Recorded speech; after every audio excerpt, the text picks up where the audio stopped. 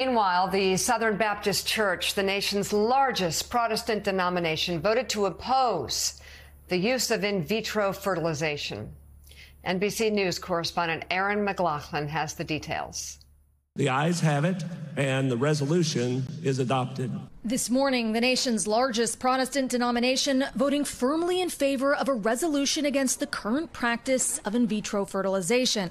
It's the first time the convention, representing 13 million Southern Baptists, has voted on the issue. Dangers that come from mishandling or abusing these kinds of things would not be considered ethical by us. Dr. Albert Mohler helped draft the resolution. IVF has been around for decades. Why now?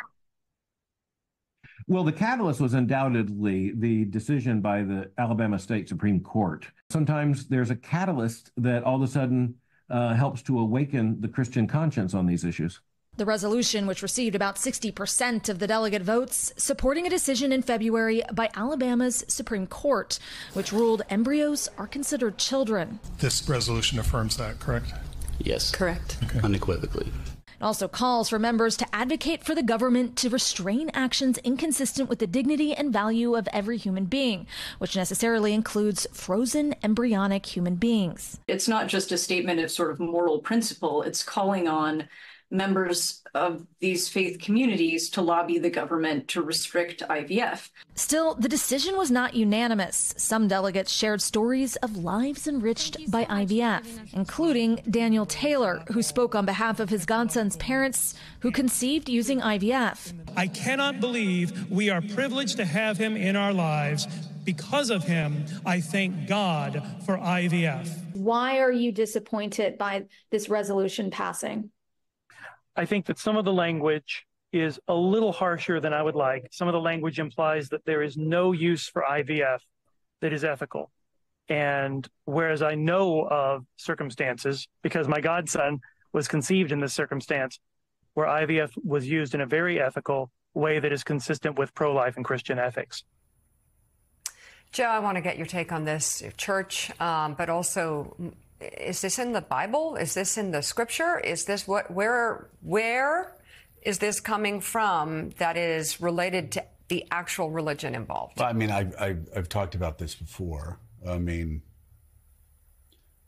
from the birth of Christ through 1980, Southern Baptist Church was pro-choice. I mean, there was nothing revealed over those almost 2,000 years that made the Southern Baptist Church, another mainline Protestant church, go pro-life. They did for political reasons. And again, I mean, you can, if you're actually interested in the history and if you're actually interested in the facts, you can trace it back, as I've said, to Richard Viguerie and Jerry Falwell and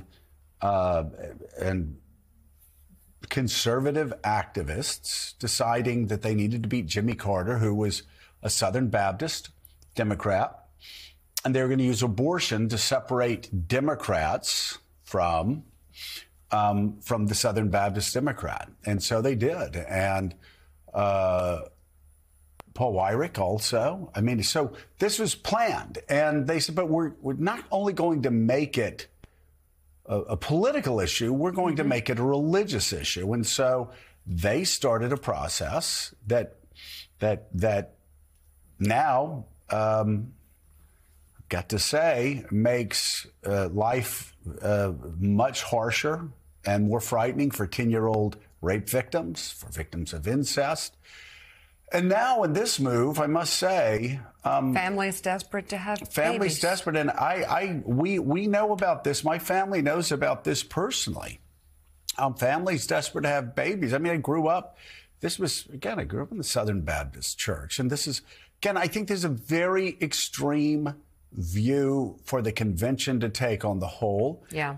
I will just say, if there is such value for life, then I think the Southern Baptist Church should have a very, very harsh, direct statement on the death penalty, on war. If they, again, they can do that. I know there are other people of faith who are pacifists, who value life to such a degree that they believe that even war is a sin. And I would just say again, as I've said here before, the Bible, the New Testament, the Gospels, the teaching of Jesus Christ should instruct Christians to do what they believe, should instruct in areas where Jesus was silent, in areas where Jesus didn't talk about, for instance, abortion, which is not, this is the lie that the hard right will tell you. This is the lie. The hard right will tell you that this is a contemporary issue. It is not a contemporary issue. It was an issue in ancient Rome. It was an issue, even Aristotle actually talked about this issue hundreds of years before the birth of Jesus Christ. So this was a contemporary issue. It just happened to be an issue that Jesus didn't talk about. And even the Catholic Church, not to get too deep into this, but this is important, even the Catholic Church over the centuries went back and forth over, saying abortion was okay through the quickening. But it was back and forth when humans decided how they wanted to interpret the gospel of Jesus Christ. But to claim Jesus is against this and Jesus is against IVF, that's just, there's no scriptural basis for it. Again, people can use the scriptures to instruct, but please leave your self-righteousness like at home and get out of my face with it. Because if the Southern Baptist Church was passing resolutions in the 1970s that they were pro-choice, are you telling me that my grandmother's in hell now? My mom's in hell now? My dad's in hell now?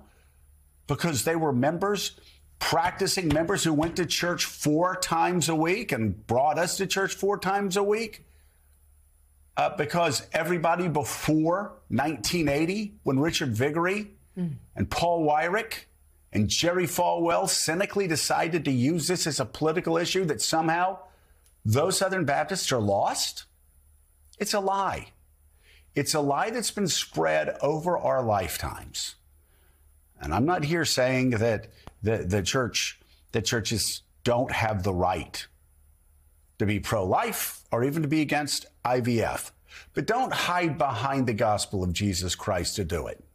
You can say, I've read the scriptures and I've been instructed by it, and this is on my heart. Just like people who are pacifists who don't go to war. Right. Just like Catholics who have been against the death penalty, Catholic priests who have been against the death penalty for quite some time. So, I mean, it's very selective here. It is. And it's judgmental. It's very selective, it's very judgmental, and it's very driven by politics. I will say, you keep your judgment to yourself. Let me say, I'm talking mainly about Protestants here, because I will say Catholics, for a much longer time, have seen abortion as a central tenet in their faith. This is, like I said, Protestants just figured out that abortion was a sin, not after the Beatles broke up, but after the Eagles broke up.